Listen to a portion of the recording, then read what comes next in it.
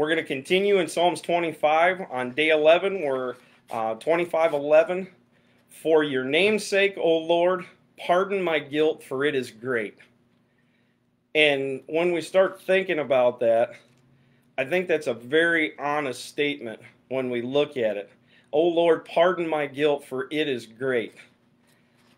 When you actually start thinking about that, I think sometimes when we think about guilt in our world and in our homes and in our own lives, we sometimes have to be very honest about it. Think about when you catch your kids or when you were a kid and got caught.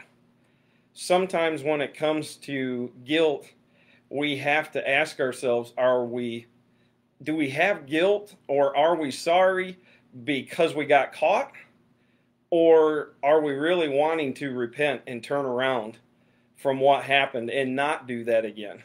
So we have to be honest with ourselves about our guilt, because sometimes it's there just because we feel bad because we got caught. Guilt that is because we got caught is just selfishness most of the time, and which is a continuation of what got us there in the first time, or in the first place, because we were wanting to do what we wanted to, not what we knew we were supposed to. But guilt that causes true repentance is actually profitable for us, and we need to remember that. The thing that I sometimes think we forget about in this, when you read it, pardon my guilt, for it is great, is that guilt is there because of our sin. And we all came from Adam, and sin entered the earth from Adam, and so we're all sinful at birth. Whether you've been taught that or told that before, we all are born with a sinful nature, and it's easy for us to fall into that. That's actually the default for us as man. But the hard part is our sin equals death. And death is the part that most of us fear in a lot of things. But death can't hold me if I realize that forgiveness from sin pardons that death for eternity. And so I was reading at one time and read a story of, imagine that you woke up and you were in a room full of all these file cabinets, and they're all alphabetical, and you walk over to the wall and you open a drawer because you find the drawer that has your name, where your name would be, and you open it up and you find your name on it. And all of a sudden you realize, when you open this drawer, what is in there is every sinful act that you have committed throughout your life. And so at first you're embarrassed and you close that drawer, but then you kind of open it back up to go, is everything in here? And then all of a sudden you realize behind you in the room is somebody in the room, and Jesus is standing in the room with you. And so you do not want him to know what's in that file drawer, so you kind of try to hide it, or you pull it out and you start trying to pull those cards out of there. And so you close the drawer, and he walks over and he puts his hand on your shoulder and kind of pulls you to the side. And he opens the drawer, and out of fear and trembling, you're just asking him not to do it. But as he opens that drawer, he starts taking out every one of those cards. And where your name is on that card, he starts writing forgiven in red in his blood, because he gave his blood for you. He takes away the guilt. He takes away the sin. But he paid the price for every single one of our sins that we struggle with on a daily basis. So when we read what David wrote, it's very easy to go, oh Lord, pardon my guilt, for it is great. Because we want to do better and we struggle with it. But the applications that we need to be thinking about on this is, we need to remember and be honest about our guilt. Is it because I got caught, or is it because I truly want to change? And then we need to realize our need for a Redeemer.